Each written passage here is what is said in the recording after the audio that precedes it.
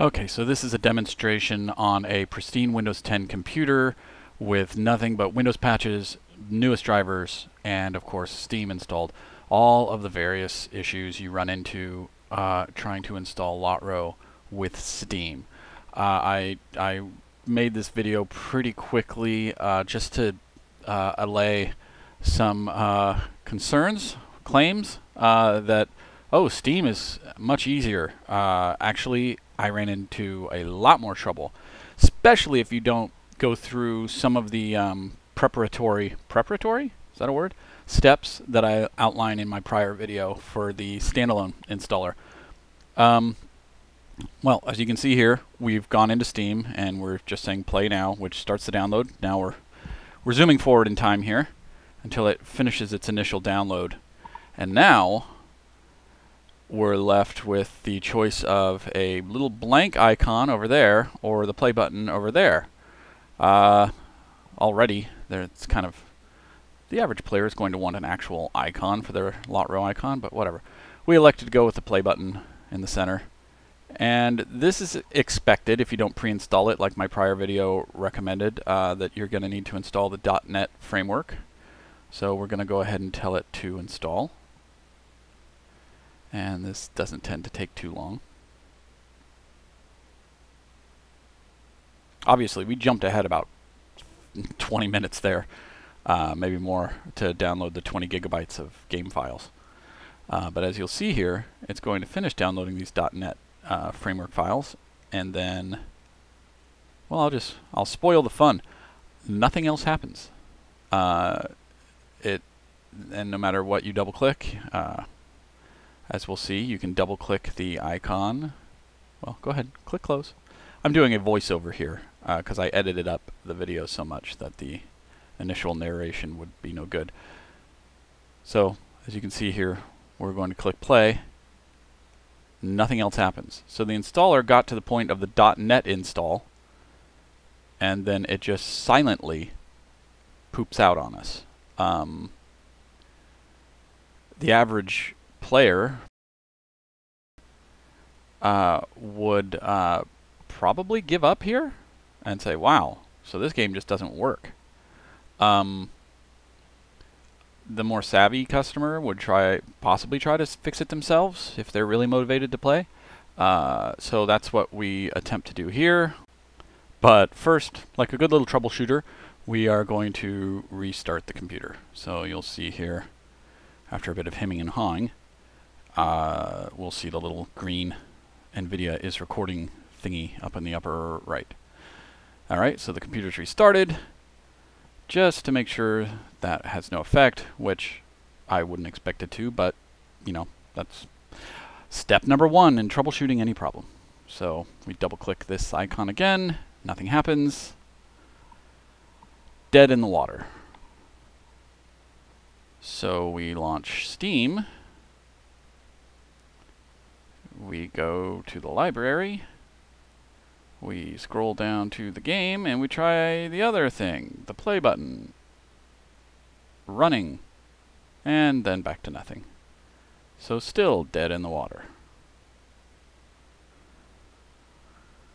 I can't stress this enough, and this is really out of concern for SSG and the success of the game.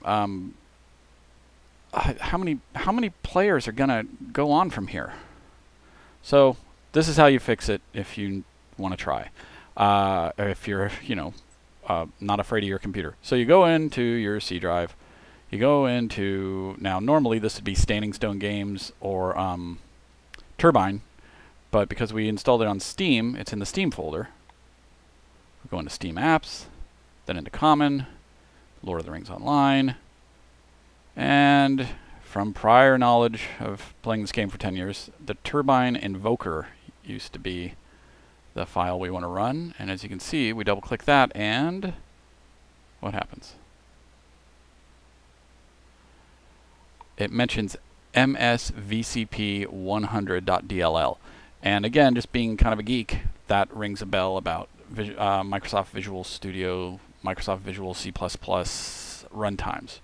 And knowing LotRO as well as a lot of us do after 10 years, you know that those are some prerequisite software That's prerequisite software for LotRO to run, which apparently did not happen right around the time the .NET framework was installed. So it becomes apparent at this point that the Steam installer totally fails to install the Visual C++ runtime prerequisites. So we've got to go and install them ourselves, even to just get the patcher running. I can't stress this enough. Say what you will about the standalone SSG provided non-Steam LotRO installer, it at least gets this part right. And at no point in that one is there a show-stopping bug. The worst that happens with the standalone SSG provided LotRO installer is that you might end up with no DX10 and DX11 graphics available. You might be stuck on DX9 until you install the DirectX runtimes. And there's a few things I could quibble with that standalone installer. I think it should warn you that the .NET framework is going to be called for.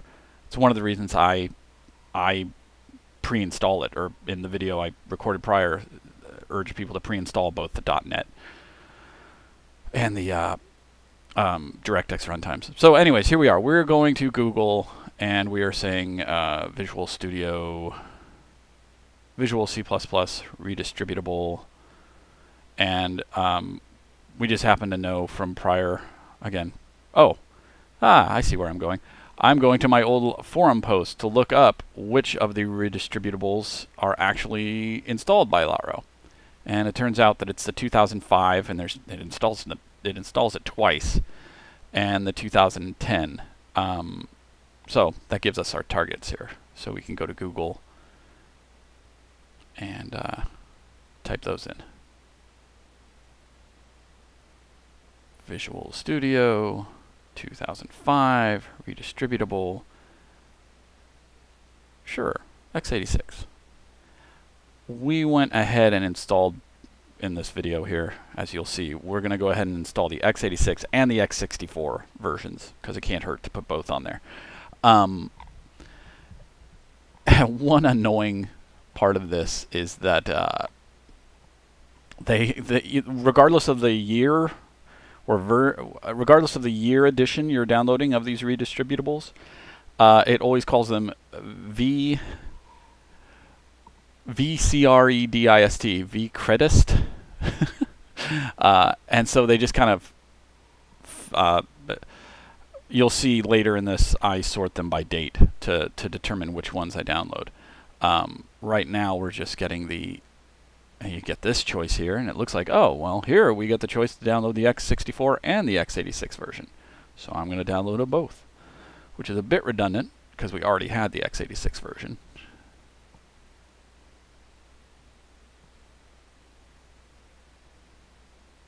We open the folder and we see that we got the x86 twice. That's hence the parenthetical 1 there on the middle one.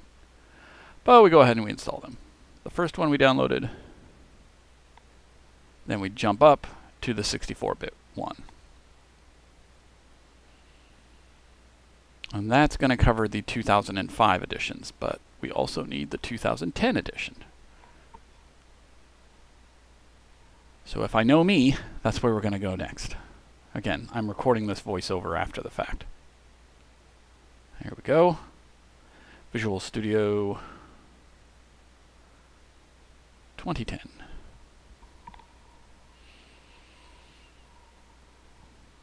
And there it is.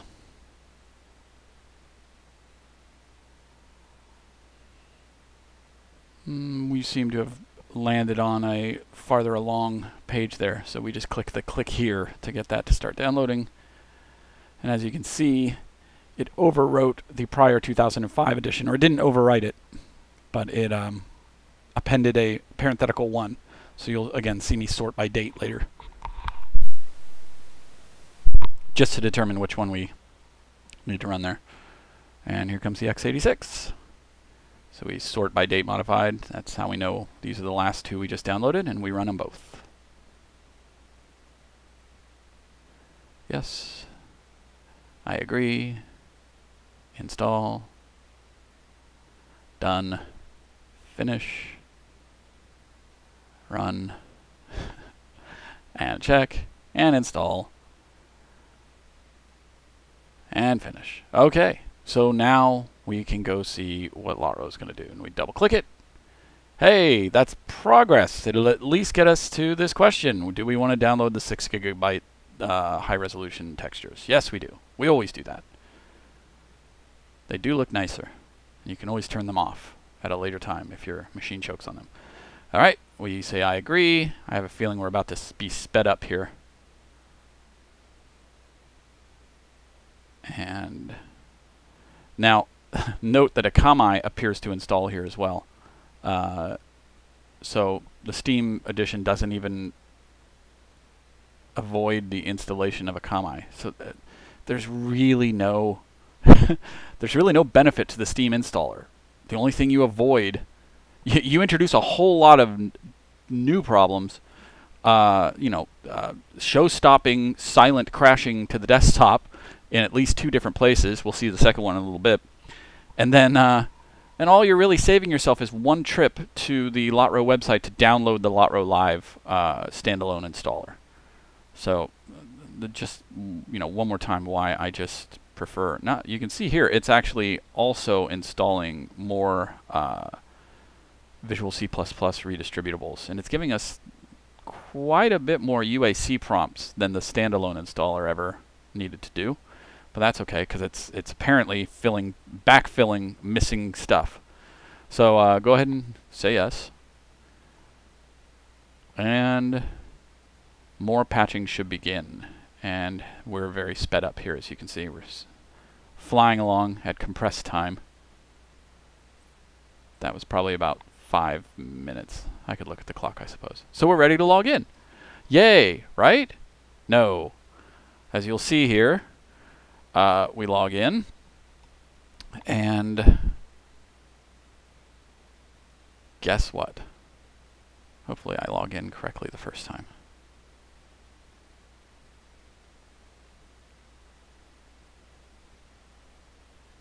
Clearly I had a brain hiccup there remembering the password for this account, but here we go. Log in. We can choose our server, Landreval,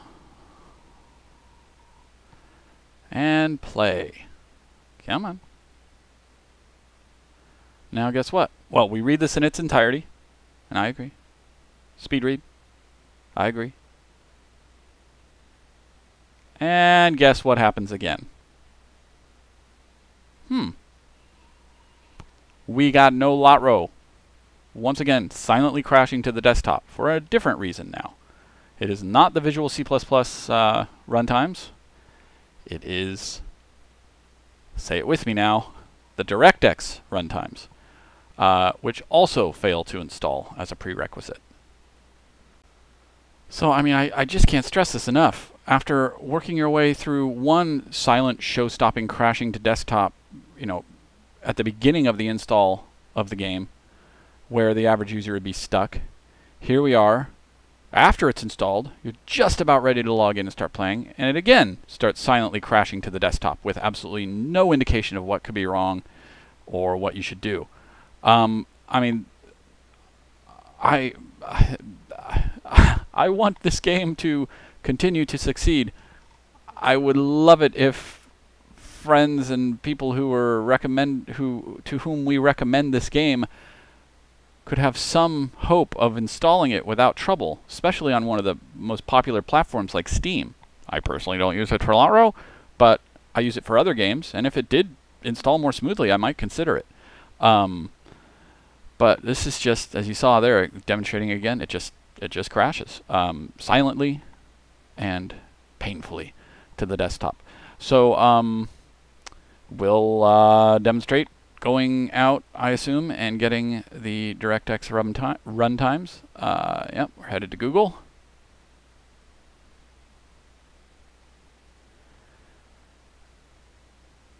We say no thanks, and then we type DirectX web installer. For those who've seen my prior video, this is going to look somewhat somewhat familiar.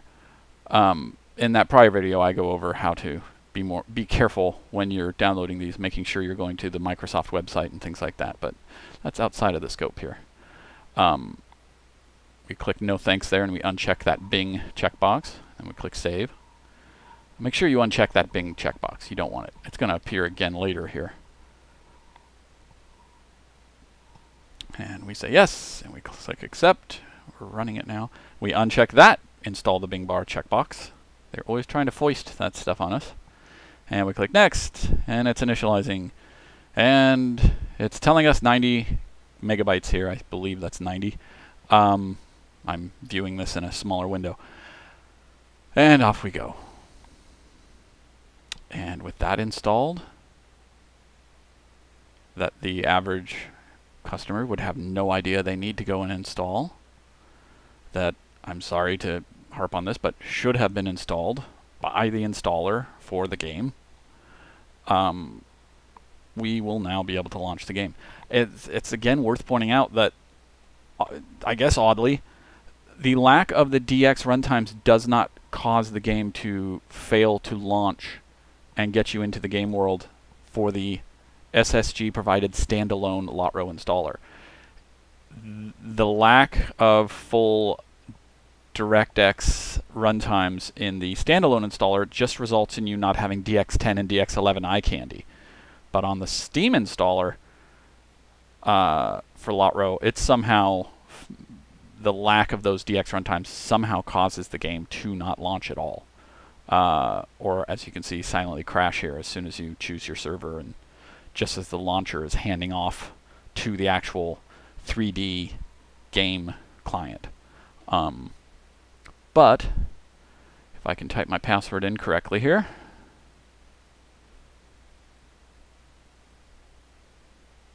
as we will see, once those DX runtimes are installed,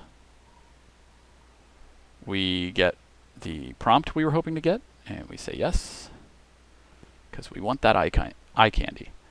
And then here's that pretty standard, it kind of locks you in up there. You can't move the mouse outside of it, and you have the firewall notification. So I always kind of grab the corner of that firewall notification. You can ignore the firewall notification if you can't reach it. Click allow, and then the first click in the game window causes it to go into full screen, and you're pretty much off to the races. My prior video about the standalone installer goes through some configuration tips and things like that here, and kind of a tour of the client and where things are stored, and etc., etc. But this is more about the Steam installer and how problematic it is. So as you can see, we're in the game. To sum up, the Steam installer really, on a pristine Windows 10 computer where you have not installed any other games or installed anything that might, luckily, through kind of serendipity, have other games you might have installed might install the DX runtimes, might install the Visual C++ runtimes, so that you wouldn't notice the problems here in the Steam installer. If you have installed the game prior and it installs those DX runtimes, it installs those Visual C++ runtimes, then the Steam installer for LotRO might go very smoothly for you. But if you're on a pristine computer, you recently got it back from the shop, or you're the kind of person who wipes it and reinstalls it yourself, you're going to have a lot more trouble with the Steam installer than you will the standalone installer. It's got the two show-stopping silent crashes to desktop, one due to the lack of the Visual C++ runtimes at the initial installation, and then later the second silent show-stopping crash to desktop when you've successfully patched, launched, and even logged into the client, and just as it would launch into the 3D portion of the game, actually entering the game world to select your character, then it silently crashes to desktop because of a lack of DX runtimes. So, okay, I know I already said to sum up, but I guess all I can really say is the the standalone installer is much less problematic It's just as fast. Both of them saturated my 200 megabit per second cable connection for the initial 20 to 24 gigabytes download of the initial game. But the Steam installer, even though I had been told, contrary to my prior experience, that it would avoid some of the tedium that I went through in my prior video, it doesn't. All it saves you is one trip to the LotRO website to download the LotRO Live standalone installer, and then it introduces a ton more problems on top of just introducing that middleman of Steam when it's just totally unnecessary. So, anyways, I think I hope this has been helpful. I hope that SSG takes note of this and considers rewriting their installers or reconfiguring them or polishing them. And thank you for watching.